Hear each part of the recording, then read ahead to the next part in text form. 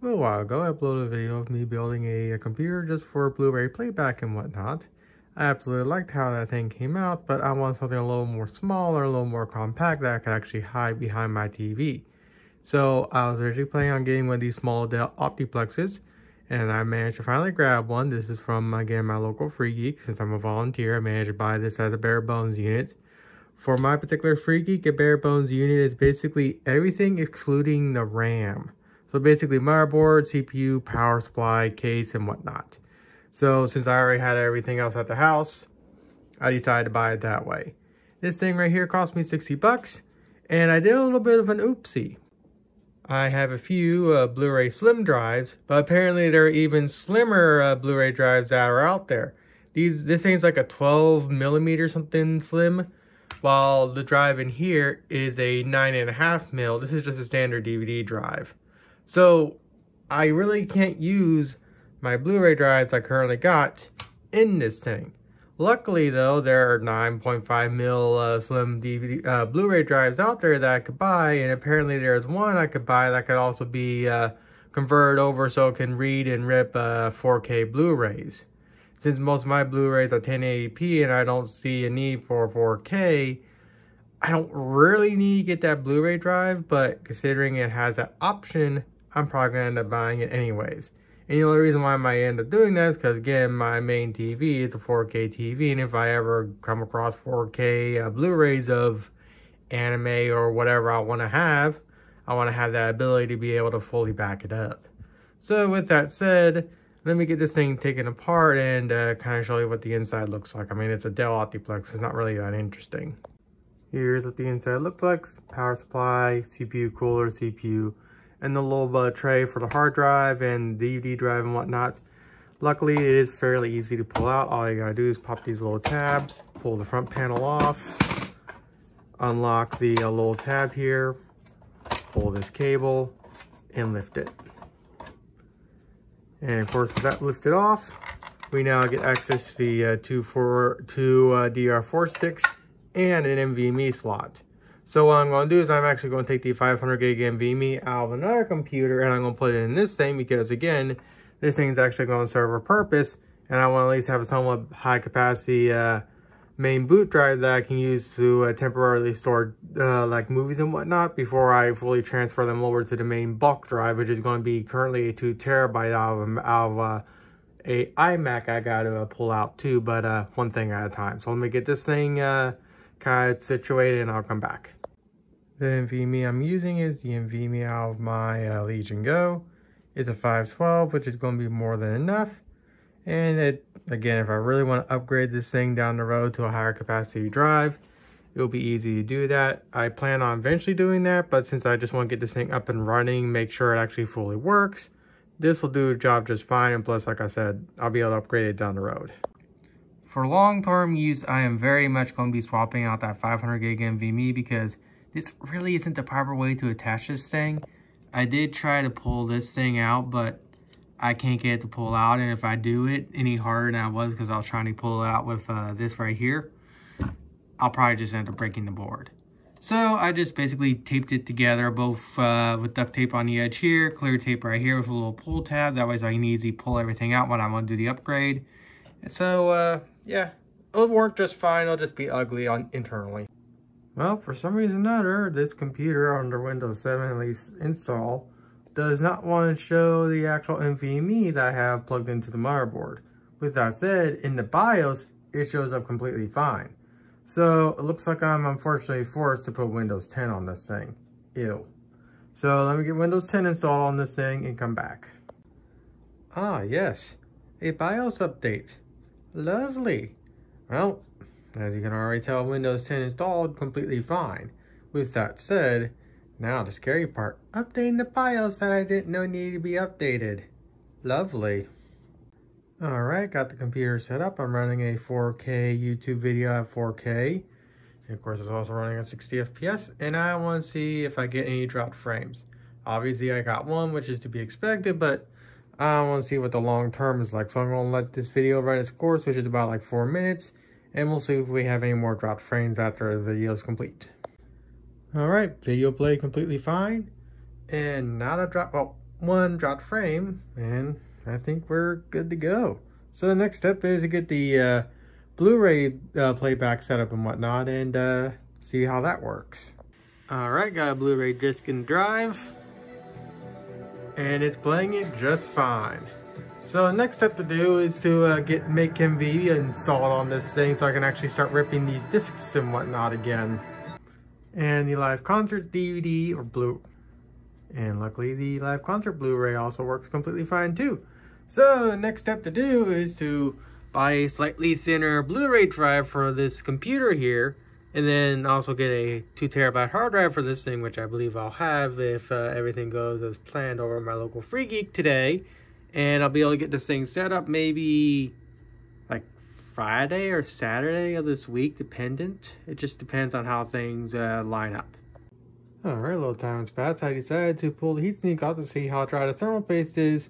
And the thermal paste is really, really dry. It's basically rock hard.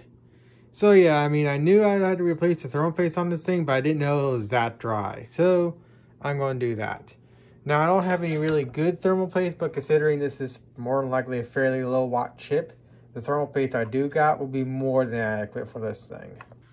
Alright, apparently some time has passed and I completely forgot about this video. With that said, not much has really changed. I'm about to order the slim Blu-ray drive. It's been a few days now actually. And I decided to also pull the NVMe drive out of my small little HP thin client thingy. This HP Elite desk right here. Reason being is because this thing already has one little job, and it's meant to let me connect to a few of my main backup drives to pull data to and from and whatnot. I don't use this thing that often, and I was thinking, okay, if I'm going to have one computer behind my, or have the Dell Optiplex and this behind my TV, why not see if I can run Windows 7 on an Optiplex and just make that thing pull double duty, that way so I can just make it a little more cleaner. And as you can see, it handles Windows 7 completely fine. I just got done getting the VLC set back up again for a Blu-ray playback. I just got done listening to a little bit of a song again, and well, everything seems to work. So this little computer here is not going to pull double duty. So what I need to do now is I need to order that thinner Blu-ray drive, get that installed, and then I'll be able to actually fully set this thing up and actually have just one computer behind my TV for basically everything. So I'll come back in a couple days when that Blu-ray drive comes in. When it comes to this HP Elite desk, I am still going to use it, but I'm going to use it for a different task. I'm pretty sure most people that follow my YouTube channel, which is like 5, would know that mostly what I want to try to, or initially what I was doing with my YouTube channel, was building life-size anime figurines. I still want to do that. I know when my next anime convention is going to start, so I'm going to actually start rebuilding one of my characters. And to do that, I have a few printers. I have a very nice Epson EcoTank I got from my local Free Geek that I do not connect to the internet. One, because I physically can't because the Wi-Fi on this thing's busted. And 2, I'd much prefer have these things hardwired, hence the little HP right there I have set up just for printing on this computer here. Then I have my main guy right here. This is an HP office grade I got from my local Free Geek for 25 bucks. It's this guy right here. And I also have this HP office grade also. This is not as high end, but still an HP office grade nonetheless. Now this is my main one. And obviously, I'm not connecting this one to the internet. Now, with that said, I do have a few ways I could actually print from it. One is this very nice 2013 5K iMac. This is running Mac OS and Windows 10. But if I'm going to print from my HP printer right here, I want to use Windows 7. And that's because, again, I just want to be able to print from this computer, use something I can print from this thing and nothing more. Hence again why I have the little HP hooked up to the Epson. And my idea is once I get the Dell Optiplex all situated, to get this thing rebuilt and set it up just for the HP printer in the kitchen. Because again, the one in the kitchen is my main printer. I do have that nice Epson, but that HP is what I fall back on. And if all else fails, I do want to at least have something I can use to print from that thing. And of course, HP being HP has locked out their printers if you like connect them to the internet or something. And I'm not going to risk my $25 very expensive high-end office grade printer when I can just set up a small little computer just to print stuff from and whatnot. With that said, when it comes to the figure I'm going to be building, I'm actually going to try and get it all done on that Epson Eco Tank, but I'm not going to get into this video because this video is about getting my getting a computer set up for Blu-ray playback and storage, and I want to try and keep on track, but I want to give a little update of what I'm going to do with this little guy when I eventually get the Dell Optiplex fully situated. So I'll come back in about a few days. Alright, some days have passed. I finally got myself my new Blu-ray player. This one is supposed to fit the Dell Optiplex I got because it's a little bit more thinner. And it's also supposed to be apparently a UHD, so if I really want to do 4K playback and ripping, I'll have that ability with this drive. But for right now, I'm not going to modify the firmware or anything like that. I just want to make sure this drive works with the Blu-rays and whatnot, and I don't see why it wouldn't. So I'll come back in a little bit and we'll put this in my Dell Optiplex and see if everything works. Alright, got the drive in the computer. Hopefully everything just works. I'll definitely be able to hear it spin up. With that said, it should just automatically start on the TV here.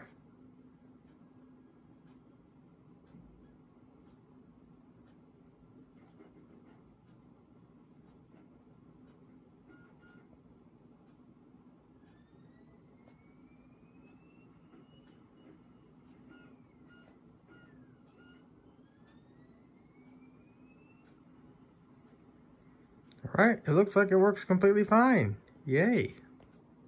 Yep, it plays Blu-rays completely fine. So with that said, I'll do all the other stuff off camera, like make MKV installed and whatnot, and eventually figure out if I can actually do Blu-ray or 4K Blu-ray rips. But like I said, I need a 4K Blu-ray to actually test that, and currently I don't have a 4K Blu-ray of something I like, so I'm going to be stuck with 1080p, and plus I'm totally fine stuck with 1080p. All that matters is that I can rip this type of stuff right now, and now I have that ability to. Also, it's only noisy on the initial spin up. When it's actually just reading or playing like it is right now, it's basically quiet. The only thing I'm actually hearing from this computer now is just the CPU and the GPU fan. The thing is, well, as you can tell, very quiet. But yeah, I'm happy I finally have a proper Blu-ray playback and storage computer.